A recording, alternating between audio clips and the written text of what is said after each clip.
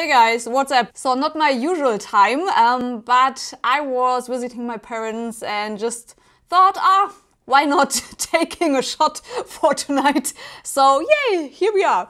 Today this video will take a little bit more time than the others, just because the history of the distillery is quite interesting. So just lean back, grab a dram and just have a nice evening or a nice few minutes. But first of all, as always, let me show you the bottle.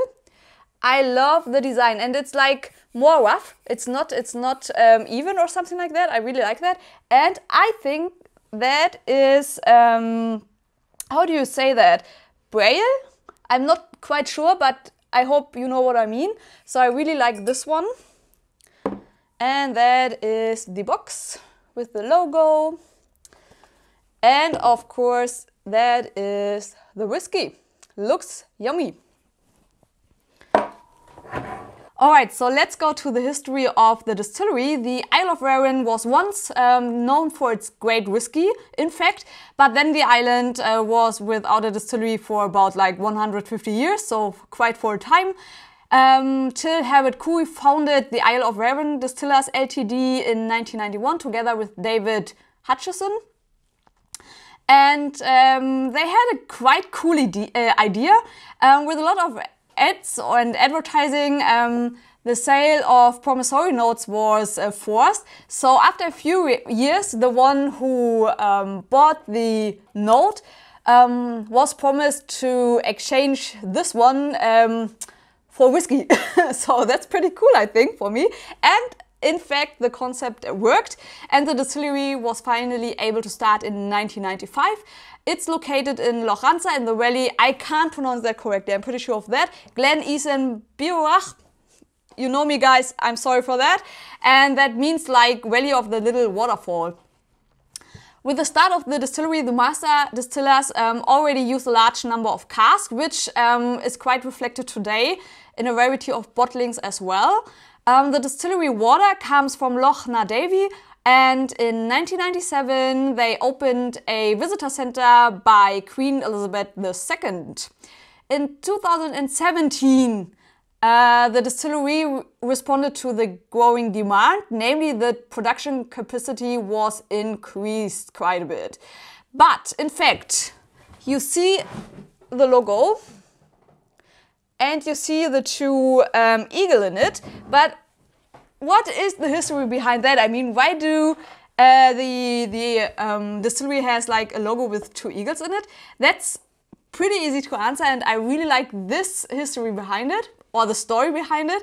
The original opening was supposed to take place in 1994 instead of 1995, but a pair of eagles has settled down to building a nest, so they can't open the distillery due to protection. And so the start had to be postponed for a year, and the distillery was like, oh, that's quite a cool story, so just put the two eagles in our logo. And I really like that. How cool is that? I really like the story behind it. So, but now we have a look to the whiskey. It was distilled on the 19th of July in 1996 and was matured in Oloroso Sherry Hogshead. We have cask number 784. It was bottled on the 10th of June in 2021.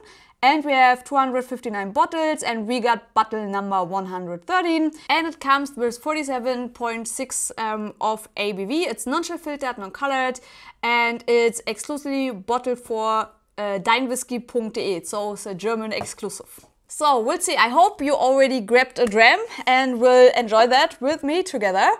So let's see how the smell is. So I initially have like dark berries, raisins, oranges, and a kind of a mocha note. Quite promising. Sláinte, guys.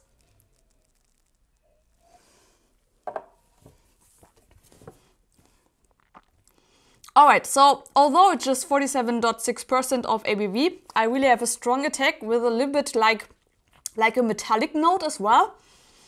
I have chocolate notes, but also like spices like cinnamon, forest honey, like the dark honey, if you know what I mean, ginger, I also have oak notes.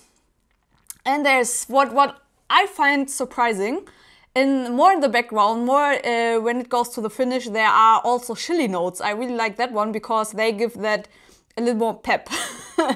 The finish is, for me, it's way too short. It should have been longer. For me, I mean, it's always subjective. But you have ginger notes and oak notes again. And that's pretty much it.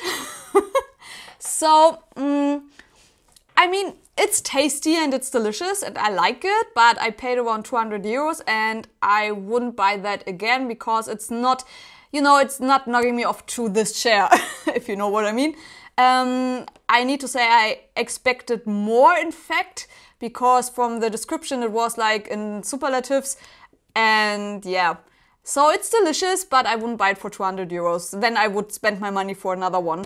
But honestly, I have to say, me and Arran are not best friends. Most of the time I don't like the character, which is fine. You can't like everything. My money will be happy, so that's okay, all right. I also heard a lot of people who love this one, so you need to try it by yourself, like always. But as for me, I wouldn't buy it for 200 euros. So that's the fact, or that's the conclusion, although it's a delicious one. And now I'm curious, as always, what is your favorite whiskey of this distillery? Just leave me a comment and have a great evening. I hope you have this beautiful weather as we do. And yeah, have a great evening and we see us on Friday. Bye guys!